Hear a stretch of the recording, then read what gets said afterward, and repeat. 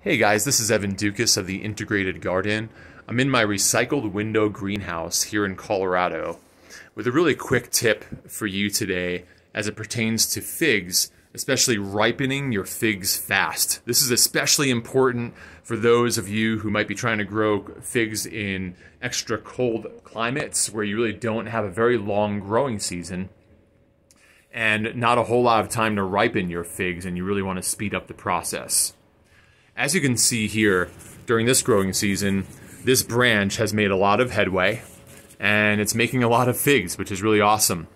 But if I want to speed it up, see, I'm noticing up here that there are these younger figs that it's pumping out, and especially if you're in that colder growing zone, you're really not going to get those to ripen very fast at all most years. So what I wanted to do is really limit the amount that it's growing up here so that it can really focus its energy on the actual figs.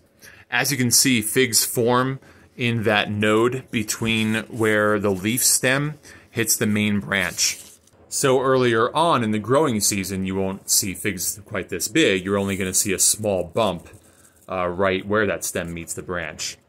So what you're going to want to do is simply pinch the tip of the branch. Most specialists that I've heard teaching on growing cold hardy figs in cold climates say that towards the beginning of the season, count 5 different spots where the stem meets the branch. So maybe 5, or you know what, I've heard them say 5 to 7. But this really depends on your climate. And if you're in a warmer climate, you can still do this like I'm about to now, but later on in the branch, so that I can really spur on that, that ripening. But if you're in a cold climate, 5 to 7 leaves.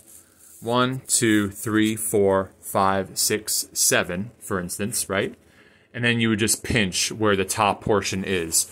Right now, here in my greenhouse, this is where it is. It's probably at least a dozen all the way up.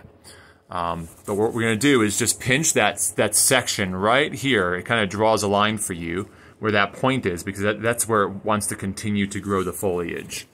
So I'm going to go ahead and pinch that. Okay. And so here is that top portion pinched off.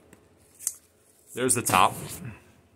And now what that's going to do is really head back the branch just a little bit. Instead of shooting its energy straight up, it's going to shoot its energy into these figs and ripen them faster. Here's another one right here that I'm just going to push off.